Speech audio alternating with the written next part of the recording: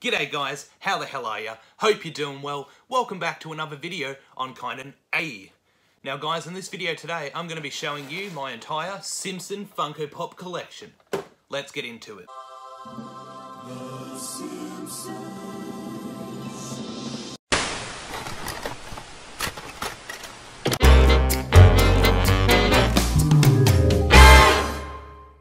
Alright guys, so in this video I'm going to be showing you all of my Simpsons Funko Pops. So I actually currently have 21 in my collection, so I'm going to be showing you those ones as well as the ones that I don't have. I have about 21 of these figures and I'm missing a couple, about 5 or so pretty much all of them, which is cool. But guys, something important. Before I get into this video, I would like to say a massive thank you for everybody who has actually subscribed to the channel. About 103 subscribers now, so I just really appreciate the support. Don't think I forgot about the giveaway. It's gonna happen. Give me a couple of days and I shall have a winner selected and I shall put a video up so everybody knows if they've won or if they've lost. Sorry. So I'm gonna go from the oldest ones all the way to the newest ones. Of course, the ones in front of you currently I do not have because they're the original Simpsons and I wasn't collecting Pops at the time. And don't really feel like spending like 1.5k on it. I'm good, man. That's too damn dear. I know Top Pops just bought one for like $400 fucking dollars, and nah, man, not doing that. All right, guys. So number 496 in the Pop television line, we have Radioactive Man, which is the Simpson comic book that Bart Simpson tends to read. A little bit way too much. I wish he paid more attention to his schoolwork rather than, nah, bugger it, read the comics, they'll get you more further in life than this. But, yeah, simple pose, you know, he's doing his hero sort of thing with his arms up here showing off those muscles. But, yeah, Radioactive Man. This is the first Funko Pop in the new wave, well, the second new wave of The Simpsons. So this is what started the newer Simpson line. This was the very first one. Other than the original Homer, Bart, Marge, and Krusty, this is, well, technically the 5th Simpson Funko Pop ever. Alright guys, so on my number 2 spot, at 497, we have Lisa Simpson with the saxophone. So, first of all, I'm glad that they finally made a Lisa. For those people who actually own an original Homer and a Marge, and I guess a Bart, they can add Lisa. Why did they make a Marge but they didn't make a Lisa? I can understand the damn baby, well, Maggie, but why wouldn't they make Lisa if they made... fucking Krusty's in there. Why would they make Krusty, but not make the entire Simpson way? I don't get that. Was that a licensing issue or not? But there's Lisa with her saxophone, if you can see it with the glare. So guys, on my number 3 spot at 498. We have Maggie Simpson. So there's not a whole lot going with this. Clearly she's in her little blue outfit that she seems just to be trapped in constantly. She's got her blue bow and her dummy, but whatever Americans call them. I think they call them binkies or some shit, but that's a dummy for those. Well, yeah, if people think it's a binky, they really are a dummy. But yeah, pretty cool. Actually, most of this first newer wave of the Simpsons Pops I actually bought over from Sanity. And if you guys don't know what Sanity is, it's pretty much a video and DVD store. So they get some Pops in, but they were having a clearance so they could get some new Pops in. And most of these guys were only $9. Pretty good. So at number 499, on my number 4 spot, we have Grandpa Simpson, also known as Abraham Simpson. He's got his little pop belly there, as you can see. He's got his,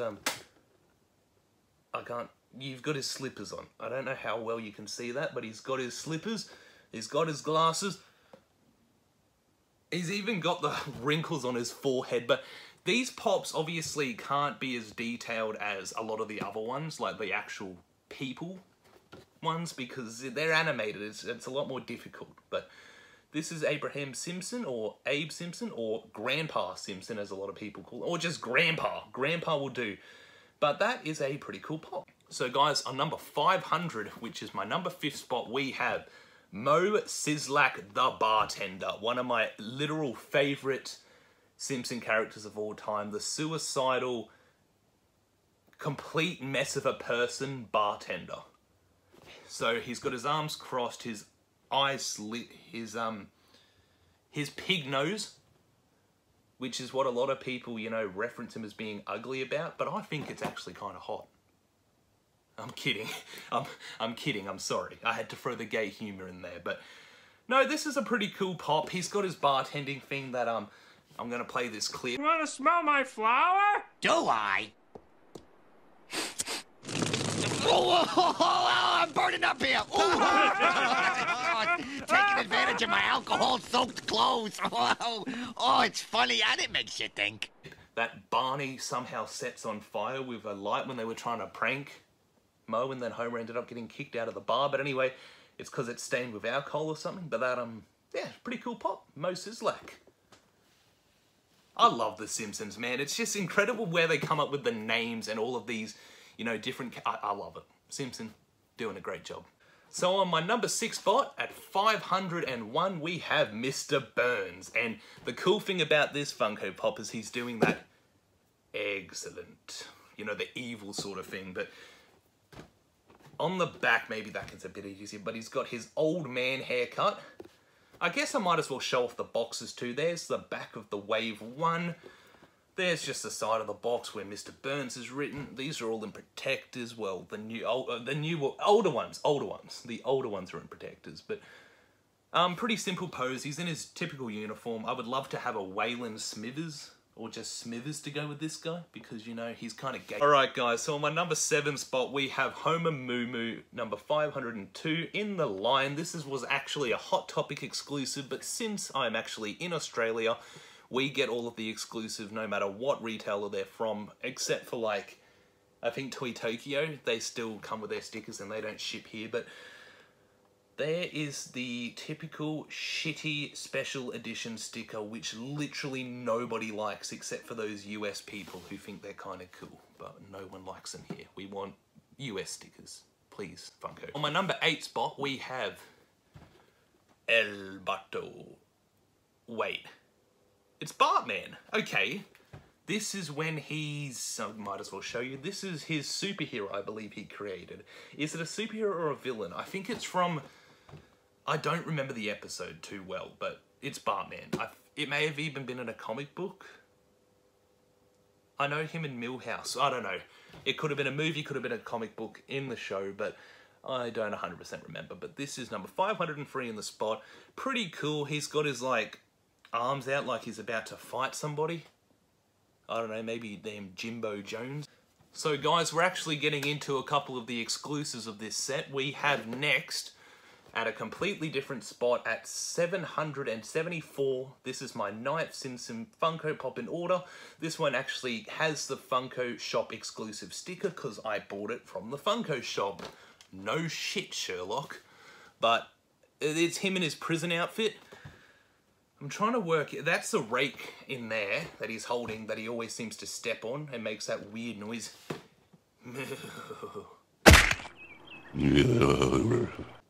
Play the... What am I doing? But yeah, Sideshow Bob with the rake and the tissue? So one that I'm actually missing out of this set, which I can't think of the number, but it is actually Ralph Wiggum. Now this was him eating paste. I think he eats paste in a lot of Simpson episodes, but there's one particular scene which I will play of him just downing down some paste, I suppose. Ralph, are you eating your paste? No, Miss Hoover. Good. I guess, you know, you do you, man, but you know what? I think we all ate paste as a kid. So on my number, technically it's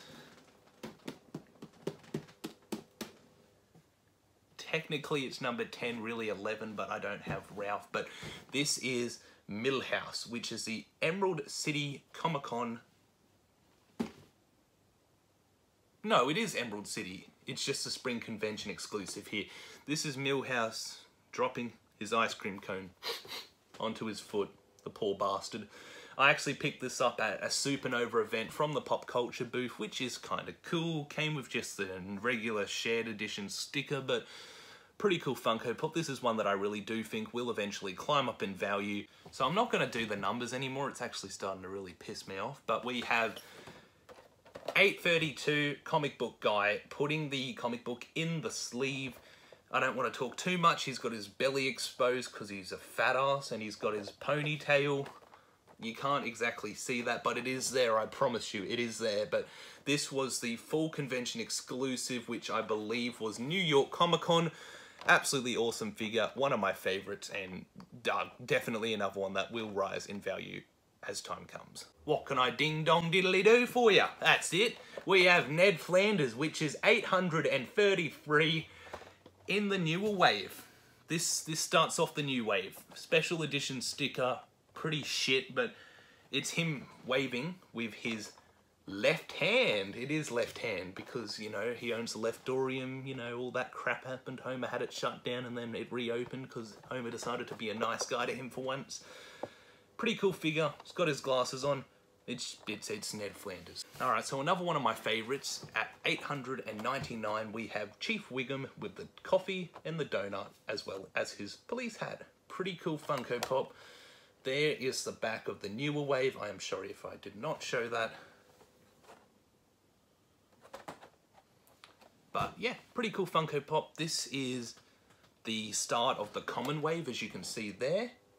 But yeah, pretty cool. Now another one that I actually don't have at 900 in the television line is actually Gangster Bart, which is when he joins Fat Tony's gang with his little blue suit, with his, you know, his top shit, so he's sliding off to the side of it. He's kind of rad, but I've got to pick that up eventually, but I do not have it in my collection currently. Here's the big boss. We've got Barney with his beer from Moe's. He looks a bit pissed in this, but you know what? That's old Barney for you. One of Homer's best mates and drinking buddies. Pretty cool. Got his typical Simpson outfit on, like the typical outfit he wears in The Simpsons. He's got his chest hair. And yeah, that beer looks pretty good right about now. Maybe after this video, I might just have to help myself to one of those beers.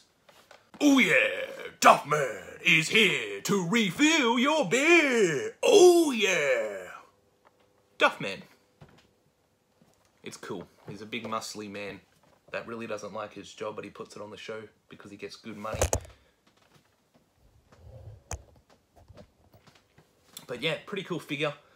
He's got his white shoes, or boots, sorry, white boots, sunglasses and a cap. Turned out really cool. Love that figure. Number 903 and 904, we have Itchy and Scratchy, which is pretty much the cartoon that the Simpson kids watch of the cat and the mouse beating the absolute shit out of each other. And this poor old bastard half the time getting killed. But yeah, Itchy and Scratchy. One's got a hammer. You can't see it in the box, but there it is on the side. And the goddamn Itchy has a baseball bat. Realistically, I'd choose this guy, but if you're going for betting, this guy's always going to come on top. So you know what? That's an easy bet between those two. Pretty cool looking figures.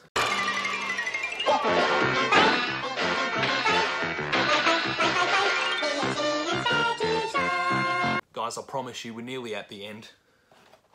USA! Homer.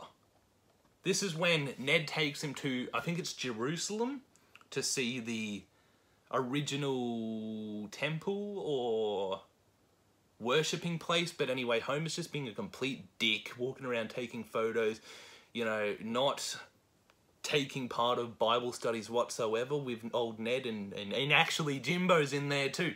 But and as well as the old lady, Skinner's mum, Agnes. Agnes is a place in Australia.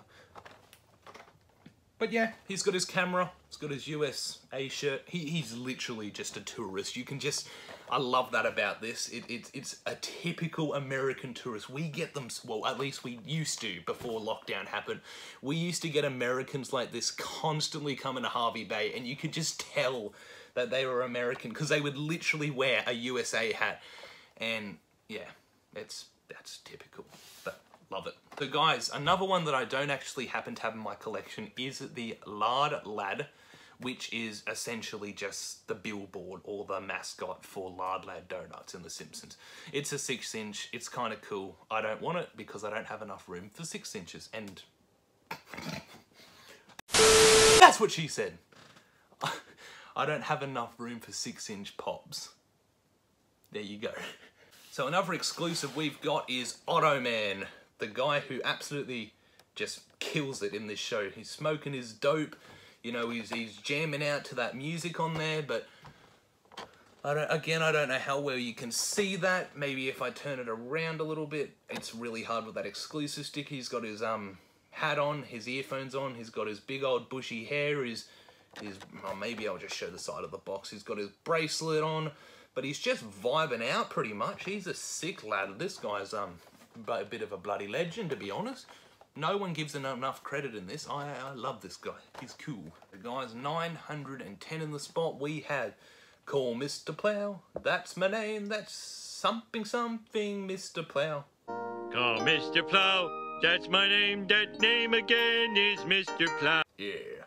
There is Homer in his Mr. Plow jacket. I won't take this out of the box because I don't really feel like... It took so long to put them all back in last time, but he's got his Mr. Plow written on the back of his jacket. This is when him and the Plow King, also known as Barney, which I would love to see in his outfit, pretty much in competition plowing fucking snow out of all things. But Homer buys a plow truck and it all goes from there. Really cool episode. If you're a fan of The Simpsons, this will definitely be one of the episodes that you really remember, and I'm just so glad that they made this into a Funko Pop. So guys, another one that I can't exactly remember what number it is, but it is Bart Gaming, which was, you know, an exclusive here, but an exclusive to GameStop over in the US. Pretty cool Funko Pop. It's him sitting... It reminds me a lot of the gaming Mickey and Minnies and all of that when they used to do that, and like...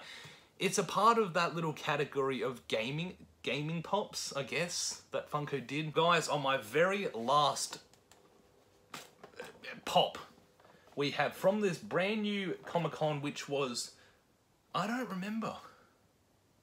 It was from Fun Days in the American, but this is Belly Dancer Homer. I cannot, for the life of me, remember what this guy is from. The only thing that rings a bell is when Homer starts belly dancing with that bloody princess stripper chick, and then it goes in the newspaper and he's put to shame. But that was at a Christmas party for his work or something like that, or something like that. But anyway, that is Belly Dancer Homer. This was the only Funko Pop I wanted from this con at the moment, but pretty cool figure, and overall, I like it. Alright guys, so that concludes my Simpson Funko Pop collection. If you guys like what you see, comment something down below, give the damn video a like, maybe even share it, I don't know. But anyway guys, this has been another video on Kynan-Aye. Thank you so much for watching, have yourselves a good one, and I'll see you in the next video.